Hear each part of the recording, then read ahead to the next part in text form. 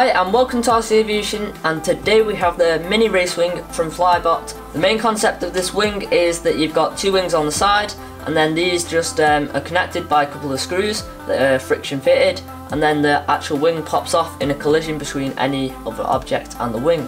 This means that the wing won't be damaged. You can also loosen or tighten the motor mount screws to adjust the motor mount angle. Also, you can adjust the CG by actually moving the centre pod forward or backwards in relation to the wings. Right, so now we've had a look at the concept, we're going to have a look at all the individual build parts and see how good the quality of them is. By the way, this manual was printed off the internet because you can actually download the 28-page manual, which is actually really thorough, and it's got everything from building it to any tips that you can use for building the plane. So you can actually print this out off the internet for free. Right, so here we go, we've got the left wing here, and as you can see it's really well cut. The servo mount's already cut in, and what I've noticed first about the foam, it's really dense, and without the carbon fibre I'd say it would be strong enough, but the carbon fibre will make it really strong. Also, we've got a little bolster elevon. We've got two of these, one for each wing, and these just attach there, and we'll be adding them later in the build video. These are machine cut really well, and they've got a really nice edge to them. Here we've got a little hardware package, so let's get this open. Right, so first off we've got some of the little nylon screws. These are for the winglets. We've also got two battery straps. These are for going on the centre pod to attach the battery. Here are the two winglets. These look like they're made out of core flute. Here you've got some ball links, servo links. They look like they're quite high quality. Also got some plastic bits. Here's the control horns. Don't quite know what these are for, but we'll find out later in the video. You've got a motor mount, and you've also got this adjustable motor mount which has a carbon tube. These look really well made, all these parts, so I'm impressed with these. And also you've got a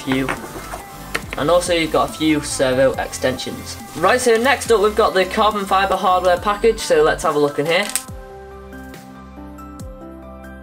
Firstly, we've got all these little bits of carbon fibre. Some of them have the metal already inserted. You've also got the top and bottom plates for the centre pod. These also have the little metal threads in them, so you can be able to screw into them really easily again. Here you've got all of the carbon fibre for the wing, and here you've got the push rods for the servos. Here we've got a load of decals that look like they just peel off for the wing. And here we've got a load of screws which I'm not going to unpack now. I'm going to unpack them in the build later on in this video because I don't want to lose any of them. Finally, we've got these little carbon fibre strips that you can just insert like that, and that means that the wing's going to be stronger, and there's also slots for the other pieces of carbon fibre. For this build I've decided to use a 50 amp Skywalker ESC, and I've also decided to use a T-Motor F80. Also I'm going to be running this on a freestyle 2200. I might up that to a 2200 4-cell or 1300 4-cell. Now I've finished getting all the things out of the box and took a look at them, let's have a go at building this plane. So first off, in the instruction manual you've got a few safety instructions, and you've also got a list of all the parts that you should have with your plane, so I'd advise to go check all of them. Basically all you need for this is a razor blade, some tape and some super glue. Right, so the first step is to get all your carbon fibre out. So you need the little strip for the front, you need this longer piece, and you need this shorter piece. First step is to slide this into there, like that. And then you've also got to get a small one and get it to the front and just screw it in like that. Use a little bit of twisting motion and that'll get it in. And from there, you can just tend to screw it. Then you can push it in.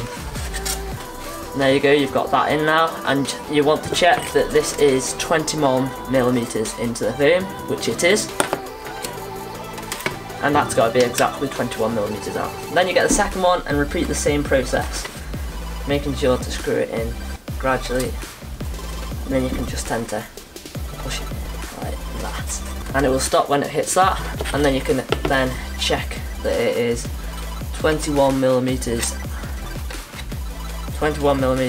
like that, which it is at the moment. And there you go, you've got all your pieces of carbon fibre in now loosely.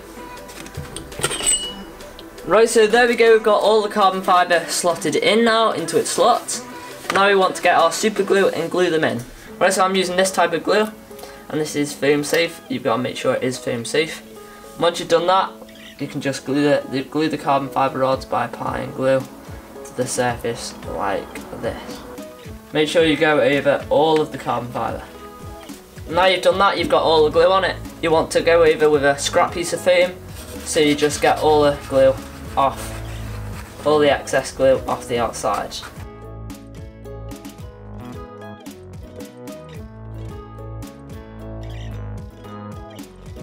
That'll make sure that you don't end up with any glue splodges on the outside.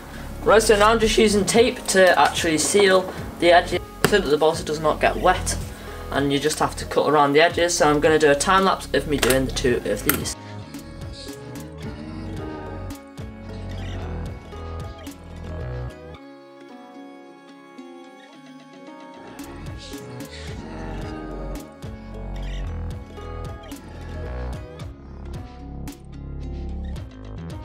Now I've covered one elevon with the tape and it looks really good, so I'm just going to do the other one now. Right, so now we have to attach this elevon to the wing. You've got to cut a piece of tape out the length of the elevon like that, and then you want to place it halfway over like that. Then you want to get a big, then you want to make it sure it's stuck on there well, because this is going to be your only controls with the plane. That'll decide which direction it flies in, and you just want to cut off the edges like that.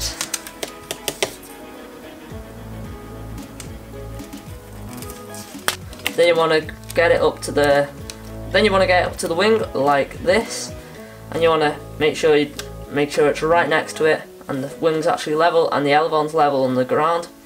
And you want to go to the middle and go like that, and then you just want to start spreading it outwards like that, making sure there are no tape bubbles underneath the tape, and that'll mean that you get a very strong tape joint. And then you're going to want to flip it over like that and cut the protruding bit on the wing you want to cut the protruding bit of tape on the wing out. There you go, you've now got a really well functioning elevon.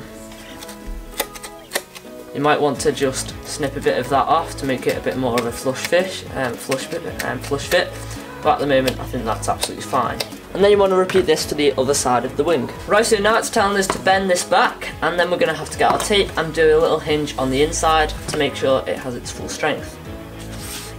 Right, so you want to go to the end and place half on this side, and so you want to put half there, and then you want to do it all the way down the elevon like that. And make sure you stick it down really well. And when you get around here, you just want to start creasing it.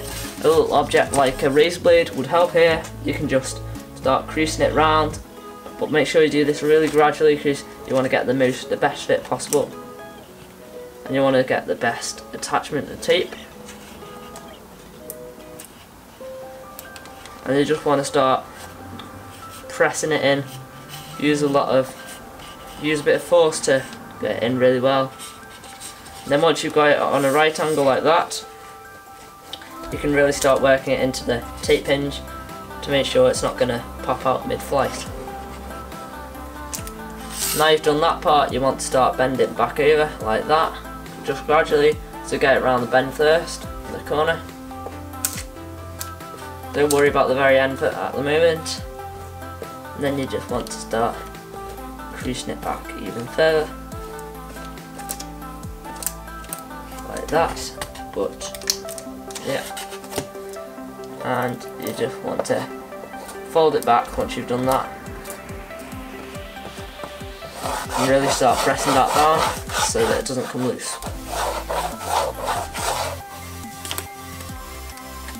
Right, so now you've done that, you want to cut it off with a little razor blade like that.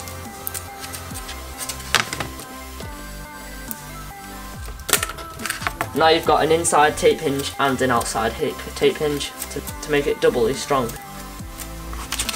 Here is a template that you use to find where to cut out your control horn notches on your elevon, so you just need to cut them out.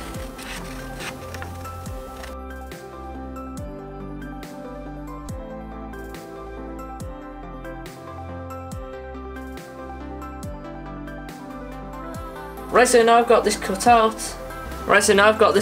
We're just going to place it centre there, like that. And we're going to have to get our razor blade. Right, so now I've got that cut out and it's centre there. We're going to have to get our razor blade and we're going to have to cut a little notch all the way through the wing for the control horn to sit in.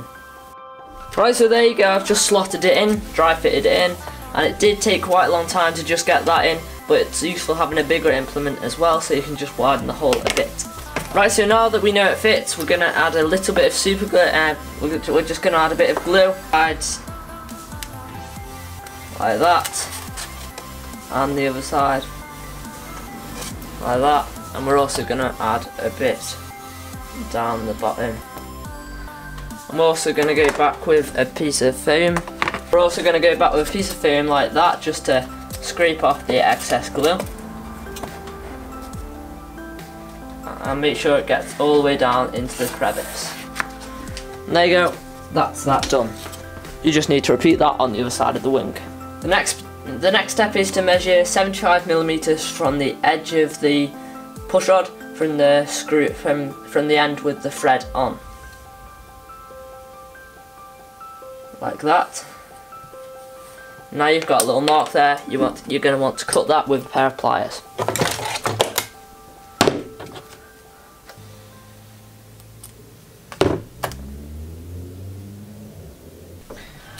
Next up, we're going to need the ball linkages out of this packet, and they want you to screw it all the way, and they want you to screw the push rod all the way into the ball linkage end.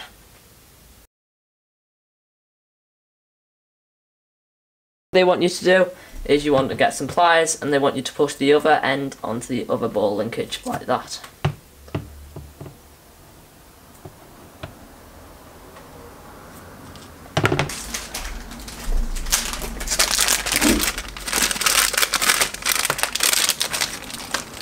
Next up, you're going to want to get your servo out of the packet. These do not come included in the kit, so you're going to have to buy your own servo. And you want to take the servo arm out. I'm just using these little 9 grams from... I'm just using these little top spring 9 gram servos.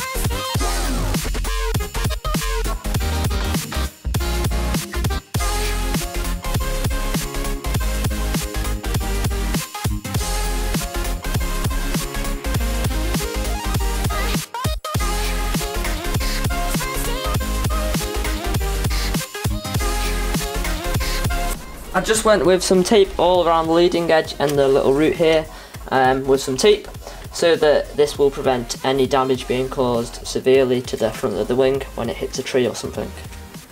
Now I'm up to the stage where I'm going to make the centre pod, so I'm just going to do a time lapse of me putting this all together because it is quite a lengthy process. Right, so I'll see you in a minute.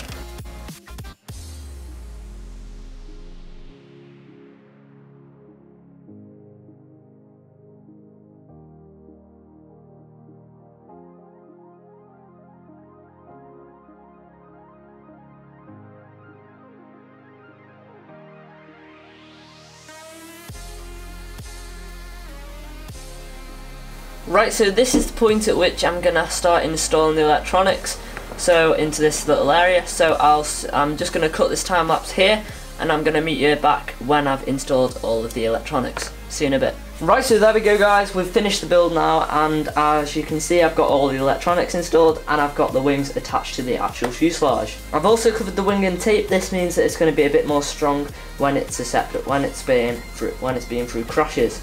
I've also got my dummy run cam because the other week I did actually break that, so I've just put the casing on with the weight to simulate flying characteristics while I'm getting everything sorted out. Right, so as you can see I've just winded the wires around the back there, and I still need to get my prop for this. I just need to get my prop back in. I've got all the FPV gear installed. I've got an FPV camera. I've got an Eagle 2 up front with a Fox Ear video transmitter and a Padgona antenna. I've installed the receivers on a right angle, the antennas for the receivers. This means that I'm going to get best reception at different angles. I may install 2 Metal Gear servos in the future, but at the moment I'm just going to use these 9-gram plastic gear servos.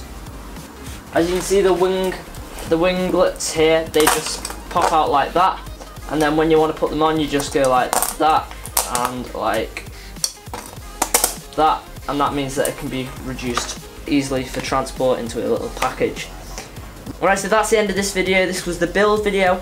Next week I'm going to have a flight video and a review video of all the characteristics and telling you any tips that I might have for the future if you decide to make this kit. Right, so thanks for watching, and I make new YouTube videos every Tuesday at 10 AM. I do update you if that time changes every Tuesday on Facebook, on my RC Aviation Facebook page. The link is in the description. And also if you enjoyed this video, please give a like, and hit the notifications bell if you want to get an email when all my videos come out. Right, so thanks for watching, and I'll see you in the next video. Bye.